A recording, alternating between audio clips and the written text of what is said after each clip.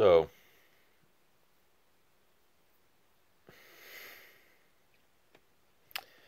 the parts of self,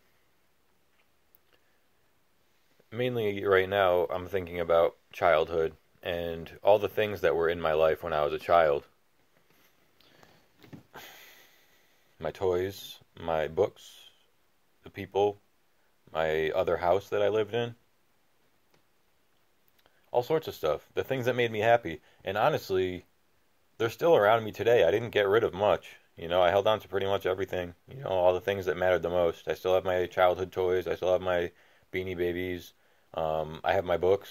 I have my video games. I have some of the same joys of types of food and drink. And it's really nice to feel that inside of me, like when I feel that joy inside of me, the same joy that I used to have as a child with the added effect of nostalgia, you know. Um, like if I was at the store or at a place and all of a sudden I saw Dunkaroos, I'd be like, oh man, Dunkaroos, Dunkaroos. I love Dunkaroos. And then like gumballs, like every time I walk by a gumball machine, there's this part of me inside that just gets so excited. Gumball! You know, just the happiest thing.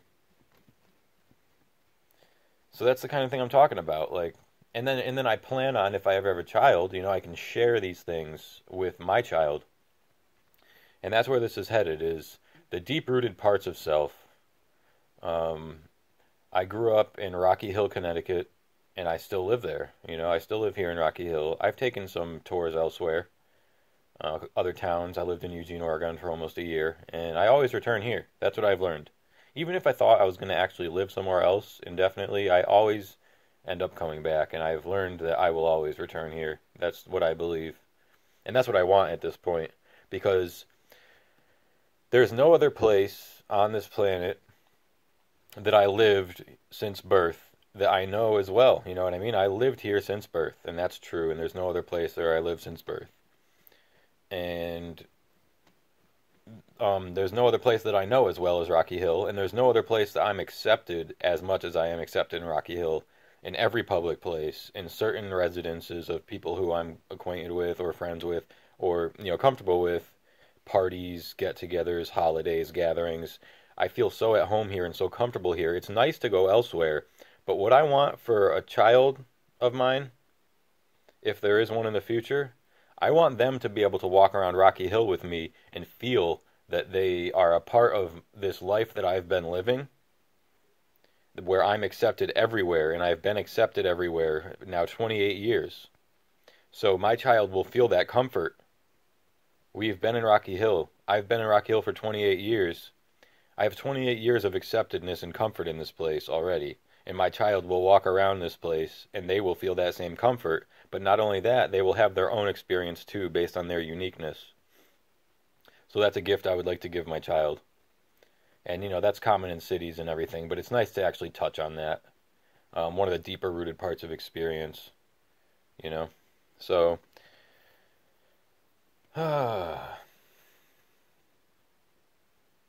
just thinking about having a child's really intense. We'll see. But yeah, I like being home. And the other part of it that really speaks to me is the whole family aspect and how things change when a member of the family leaves. And you might think that it's like, in your mind, it's like, okay, I'm this age, it's time for me to go. You know what I mean? It's time for me to go have my life where I want to have my life. And this is how I see it. If I was to leave this house, then nobody would be here to do the things that I do, which would create stress and pressure on the people who live here. And they would have to reorganize and resort their priorities to meet the needs. So not only is Rocky Hill the place that accepts me, but I'm also integral to the functionality of this place. If this house isn't functioning this way, and it changes, and my duties are not fulfilled, then there's no way that what's around this house can function the same either. if my mother's not capable of going out and doing the things that she would normally do because she has extra duties at the home that affects the town. So when the people leave Rocky Hill and they go to these other places, I notice. And it's deeply rooted. And hopefully they know inside that this is their home because I love having them here. It changes everything to see the smiling faces of my acquaintances and my peers here, my old friends, my homies, they say, the people at home. So when I was in Eugene, I was new to Eugene, Oregon. I did not feel like I was fully accepted there because I was not from there. But right when I got back to Rocky Hill, it was right back into my groove. The coffee house, the park, driving around, just cruising around Rocky Hill, seeing all the beautiful sights down by the river. There's the ferry, there's the walking trails at the quarry. There's all sorts of stuff. It's really great. So, what is that to you? Um, what is the difference here? We go into the world because we believe that in our minds and maybe even in our hearts that going into the world and experiencing this job and this apartment or house and this maybe you have financial freedom and you're just in another place. How does that affect the lives around you at home? What is missing now? How is it different when your heart is not in that home? What's more important? Going to these places and having these experiences or giving your family love directly up front at home over the long term, being a part of the house. I would love to have a child that sees this house, that lives in this house that I grew up in, around my mother. I don't have the desire to be separated from my family, to have my own place where my mother is not there. I love my mother and I want to be around her. I want my child to experience their grandmother on a regular basis.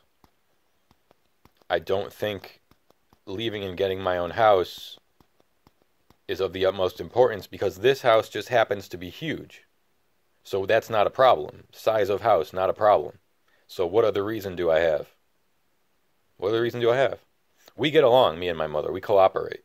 We have almost no disagreements, and anything that's a problem is something I'm actively trying to work out at all times. And I'm making good progress. So, what is your home? How deep is the experience of your home with the people around you? And what's it like when you're there and not there? Are you simply on a detour? Are you simply on a tour elsewhere? Are you going to return home? Do you want to experience the Rocky Hill that I want to experience? The 28 years of depth and experience and memories. And do you want to see your child run around the same park that you ran around? And how are things going to change over time? Because I want to be the old man who's been in Rocky Hill for 100 years. I would love to be that. But I will travel the world. I'll take a trip for a year, but I'll make sure that everything's right before I go. Plan ahead. So yeah, think about what you're rooted in. Think about what matters and if these small things in your head are more important than what's in your heart. Love you.